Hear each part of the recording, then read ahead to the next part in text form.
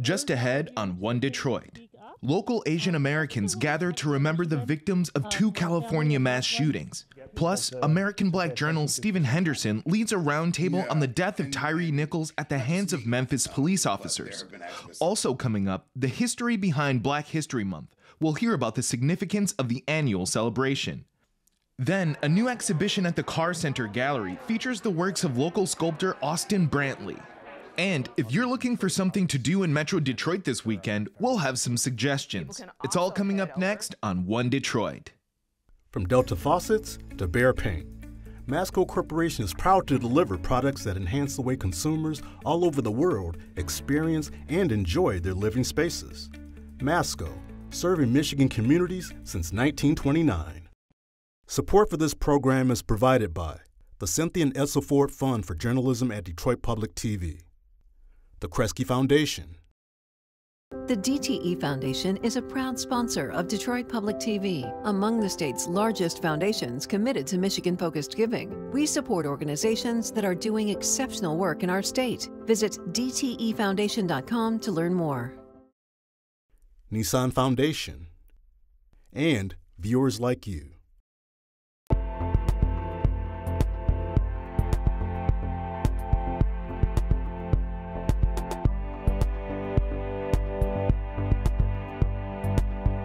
Just ahead on this week's One Detroit, American Black Journal's Stephen Henderson leads a discussion on the fatal beating of Tyre Nichols by Memphis police officers and the questions it raises about police reform and accountability.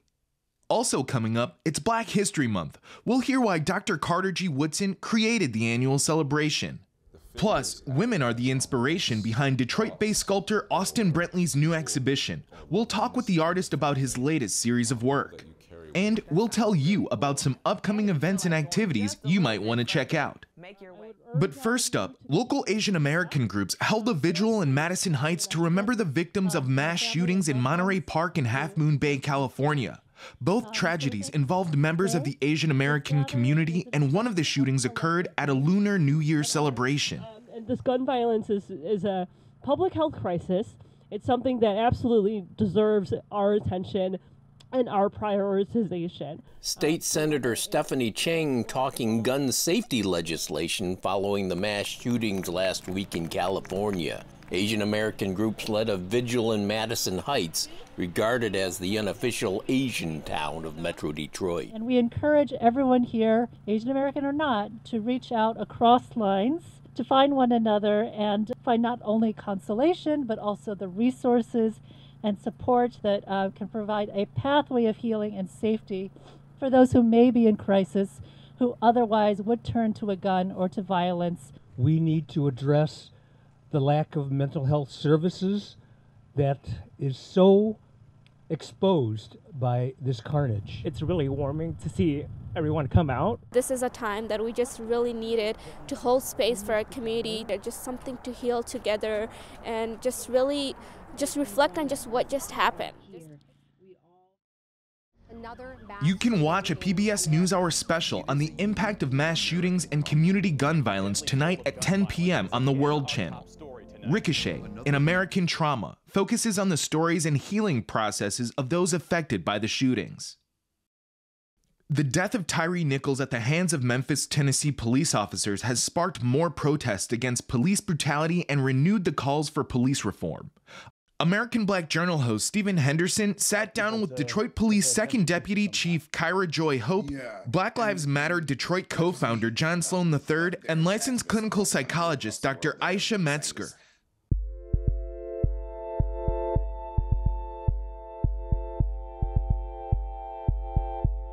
Lots of people are saying, well, this is Black police officers killing a Black man somehow is different, but it fits very squarely into the narrative that you have been trying to get people to pay attention to for some time. Yeah, and not just me, but there have been activists across the country and across the world that have been saying this since long before I started having these conversations with you. The problem isn't the prejudicial thought. Prejudice is a problem. right? But it's the way the prejudicial thought is interwoven into systems in our country that transition prejudice into the ist or the ism, that make a prejudicial thought into racism, right? And allow that privilege and allow that social hierarchy to be maintained, that allow power to be exerted. And what we see in our system of policing is a very clear example of how when you found something on the basis of bias, when you found something on the basis of the criminalization of Black and brown bodies, that at a certain point, there becomes, there's an internalization of that thought, of that system into individuals, regardless of their racial and ethnic identity. And so what has been really, unfortunately, very clearly displayed in this situation is how this system of policing is deeply, utterly, completely at the root flawed. I want to bring Deputy Chief Hope into the conversation. What John Sloan is saying is that there is no solve for policing as we know it, and that we've got to do something else. You are one of the people who's in charge of the police department in the largest, the blackest large city in America, Detroit. 80% of the population is African American. How do you respond to this idea that the problem is policing itself, and that the things that we are doing in Detroit inside the police department to make things better essentially don't address the problem? What would your answer to that be? So first, I'd like to say, Stephen, the actions of these officers were just disgusting and appalling for me. Excessive force is a disregard for life and has no place in law enforcement at all. And I would have to say my thoughts are with the family and every impacted by Tyre Nichols' death. I would have to say that there needs to be more accountability. There needs to be more transparency in law enforcement.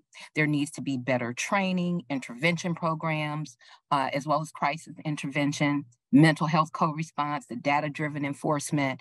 We need to come together and we need to make sure that we're open for listening to our community for the needs, as well as providing these services that we know are so desperately needed in our communities.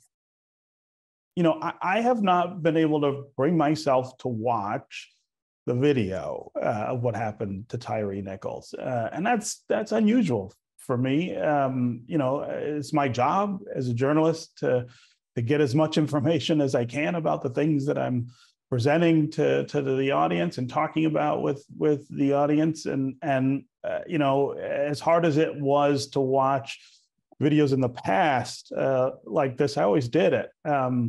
I can't get there. I wonder in your work what you counsel or what you are counseling people who are in that position. Because I think that's kind of pervasive right now, is people don't know what to do with this.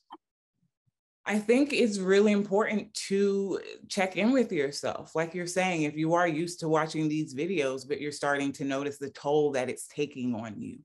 Other people will say, I'm becoming desensitized and it's not affecting me at all. So I really need to step back, right? So really just doing that self-check and then determining, okay, what can I do within my position of influence or power, or my position within my community, or even in my family, right? We know a large part of the healing that's taking place, yes, is across news and media platforms like this, but just, you know, going home and checking in with your kids and asking them how they're coping and how they're processing and what their understanding of the justice system is, as well as their sense of safety within that system that should protect them, but doesn't look very friendly. And in the case of the media, looks deadly in most cases, right? So seeking opportunities to challenge those thoughts, seeking opportunities to unplug, disconnect, and really just tap into the love and the safety that you do have around you. You can see Stephen's entire conversation on the death of Tyre Nichols on American Black Journal next Tuesday, February 7th at 7:30 p.m. here on Detroit Public Television. Turning now to Black History Month. a time to celebrate African American culture and pride. The February observance was founded by noted historian and educator Dr. Carter G. Woodson, who also created the Association for the Study of African American Life and History, known as ASALH. Stephen Henderson spoke with the organization's president, Dr. Marvin Delaney, about the importance of Black History Month.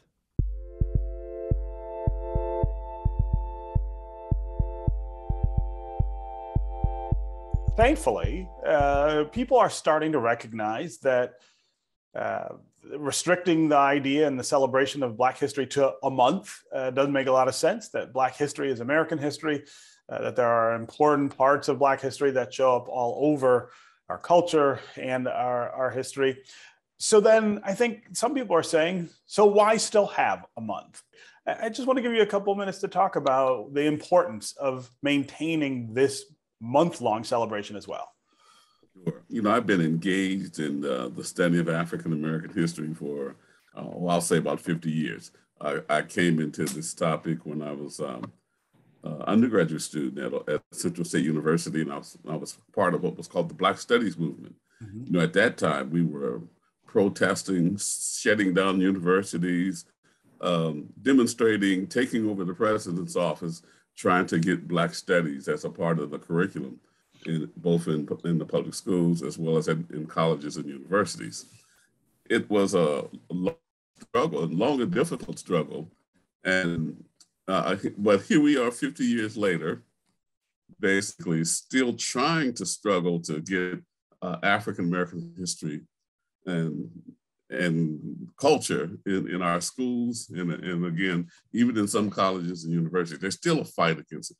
As you witnessed recently, this whole notion about, you know, critical race theory, and that it's you know, making white students and white people in general, you know, feel bad because they have to learn Black history and read authors such as Toni Morrison.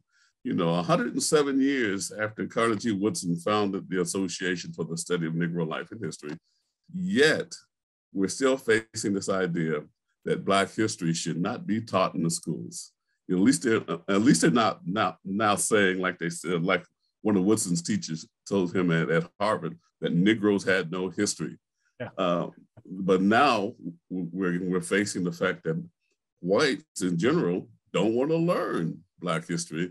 They think it's, you know, makes them feel bad. And, you know, of course, I always use the line, for some reason, they're ashamed of their history, when in reality, Black history, as you pointed out, is a part of American history.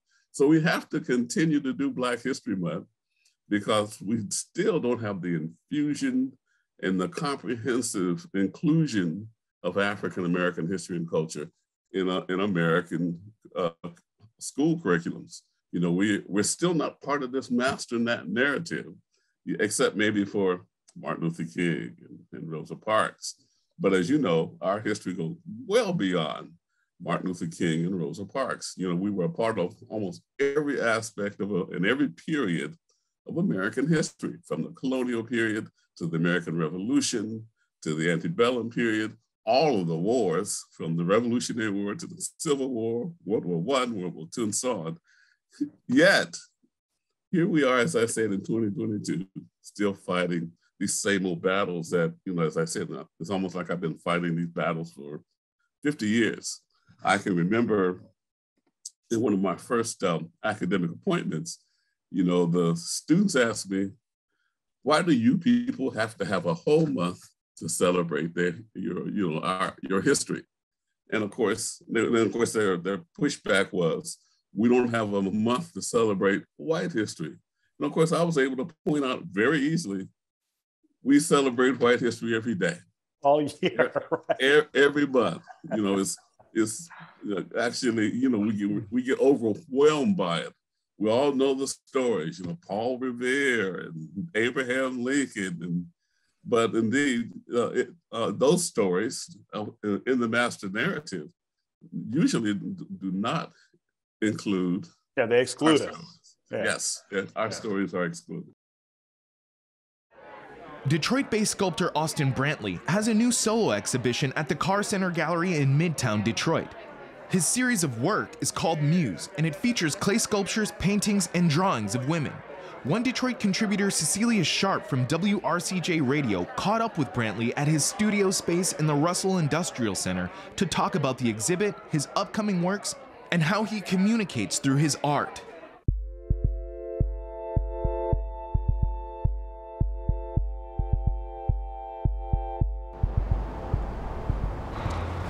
Austen!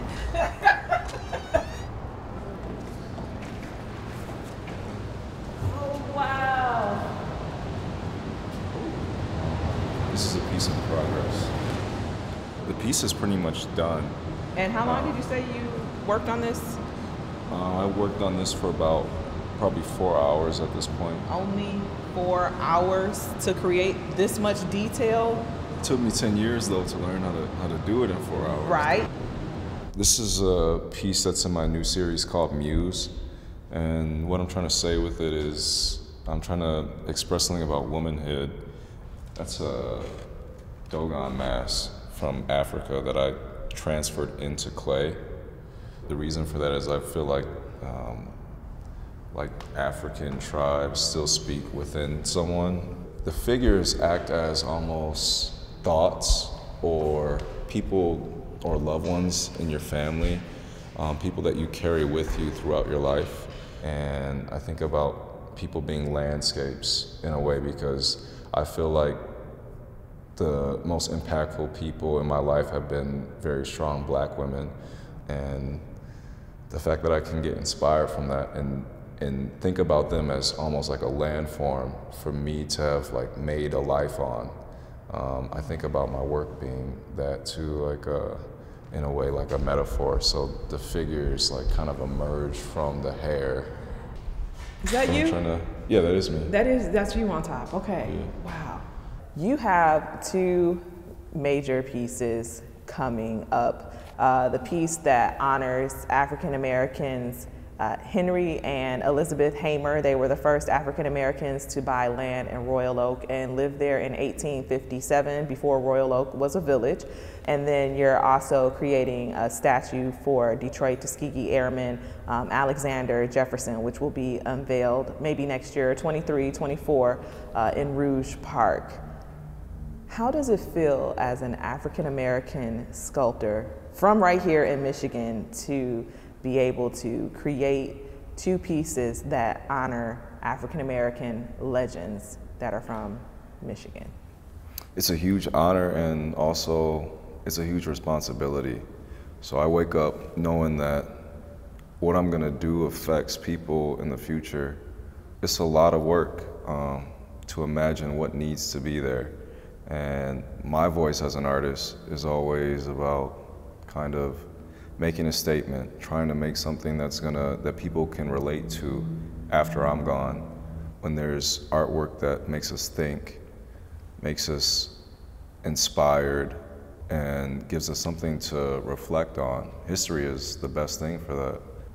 Talk about how you got started, because it started with a ceramics class. What was your introduction into sculpting? I remember the first day I had ceramics, and I remember taking it as like an easy A. Like I really wanted to just play football with my friends, and I wanted to, kind of just wanted to like fit in more in school. I didn't like standing out. And I remember the first day I thought the clay was so dirty I wanted to switch to another class. I was like, I need another art class or something. We had this assignment to make pinch pots, where we take balls of clay and we pinch it to create these little vessels. And I tried that out. It was kind of pretty therapeutic actually, like touching the clay. I thought it was dirty at first and like I didn't want to like. Did you take your gloves off? I didn't take my gloves off while I was doing that, okay. But then eventually I took my gloves off when I started just playing around making faces. Maybe after a couple months, we had our first assignment where we could do whatever we wanted. And I drew a figure sitting on a rock. And I remember my teacher could not believe that I made this thing. He saw me draw it out and then I made it in real life. And I remember that day, that's when he actually loved this. He loved the sculpture more than me. He picked it up, and then he had this graceful way of showing that you did something right, and he would hold it above his head, walk around slowly in the class, talking about the work and why it's important, talking about the things that you did right. And he did that for every student that did, and it didn't matter who you were. If you did something right, it was special. I think it really put me on the journey because when a kid receives that praise for something that he did, and no one else is giving it to him, that means the world to someone, to a child, I think. I feel like I have this, like when I wake up, I feel like I have this like yearning to like express something and say something, and I'm not a loud person. I think a lot of people would say that I'm quiet. The truth is I don't think I'm quiet. I think I just need another way of saying something. I've been told that my work is quiet but loud, though. That's something to be said about making artwork and about knowing yourself as a person, is that even if you're a quiet person, you can speak through something else and say what you need to say. For me, the way I get inspired is by taking trips to different countries and weird cities and getting lost within them and meeting cool people and doing interesting things. That's what really fuels me as an artist and a person. And it gives me a drive to create something.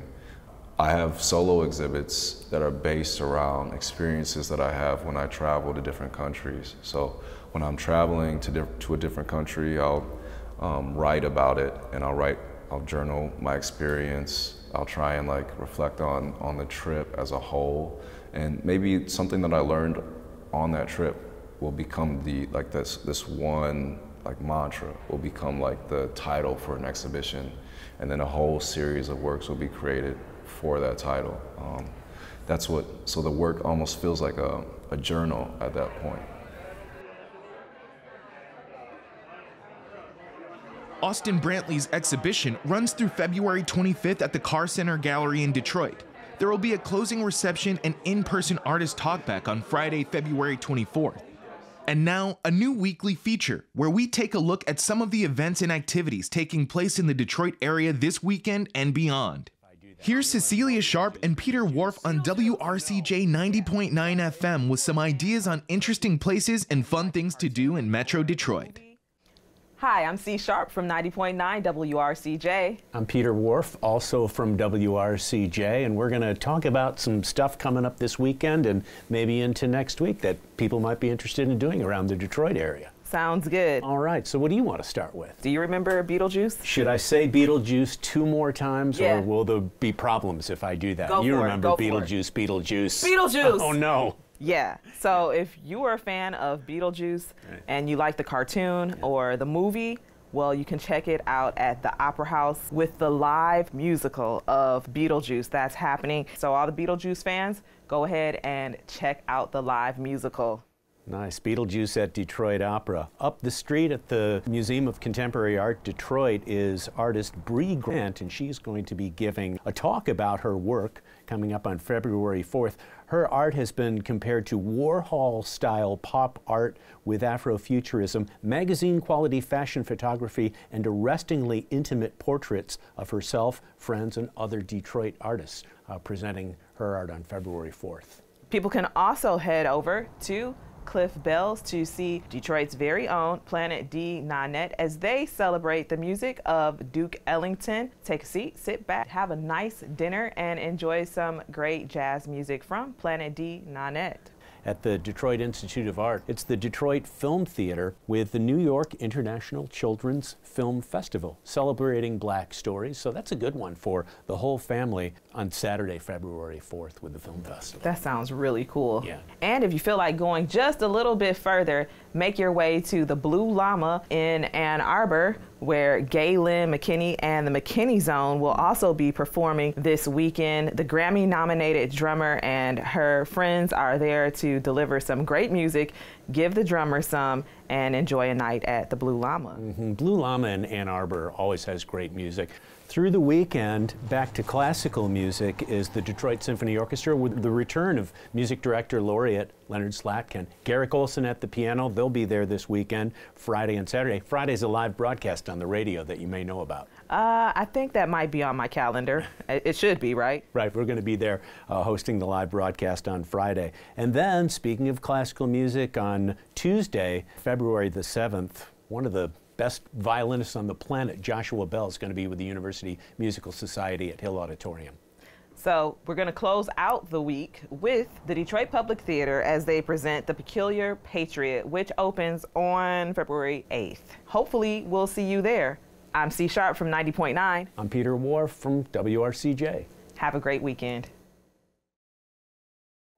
That will do it for this week's One Detroit. Thanks for watching. Head to the One Detroit website for all the stories we're working on. Follow us on social media and sign up for our weekly newsletter. From Delta Faucets to Behr Paint, Masco Corporation is proud to deliver products that enhance the way consumers all over the world experience and enjoy their living spaces. Masco, serving Michigan communities since 1929. Support for this program is provided by the Cynthia and Edsel Ford Fund for Journalism at Detroit Public TV, the Kresge Foundation. The DTE Foundation is a proud sponsor of Detroit Public TV, among the state's largest foundations committed to Michigan-focused giving. We support organizations that are doing exceptional work in our state. Visit dtefoundation.com to learn more. Nissan Foundation and viewers like you.